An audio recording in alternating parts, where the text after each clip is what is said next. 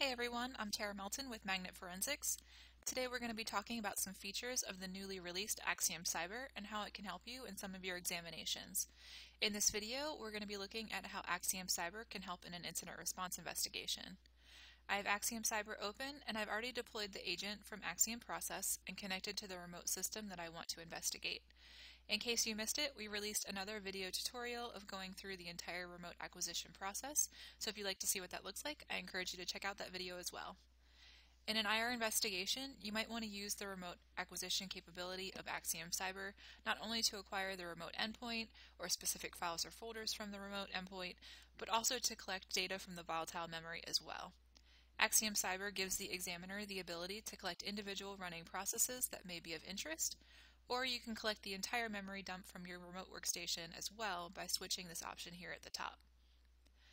Now I'm going to switch over to Examine, and you can see that I already have my case processed with both my endpoint and RAM collected by AXIOM Cyber. I'm going to navigate to the Artifacts view, and then go to the Memory Artifact category. As you may know, we've integrated Volatility, the popular command line memory analysis tool, into our processing with AXIOM, which includes the plugins that you see here on the left of the screen. Looking at the output for PS list, we might come across some processes that look like they could be malicious. For example, I flagged this process here as it doesn't look like a running process that I would normally see within my enterprise. To investigate it further, I might want to do a quick search for this name across all of my artifacts. And once I do, you can see that there's a bunch of hits from the memory output, but I also see some hits from the operating system artifacts from the user's endpoint as well. We see an entry in the autorun items referencing an executable file with the same file name, which could be something we look into further as potentially persistent malware. We can also narrow down entries from the USN journal and $log file, which can sometimes take a lot of time to go through and analyze.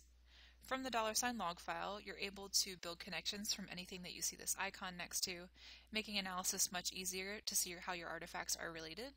I'm going to build it off of this MFT record, for example, in this case.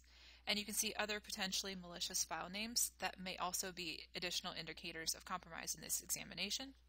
And I can even expand on these connections from one of these file names and show that this file was downloaded from this website here, which could possibly be the infection vector. So you can see how remote acquisition of both endpoints and memory with AXIOM Cyber, along with analyzing both of these evidence types in one case with volatility integration, can be really beneficial in an IR investigation. We hope you check out AXIOM Cyber today. Thanks for watching.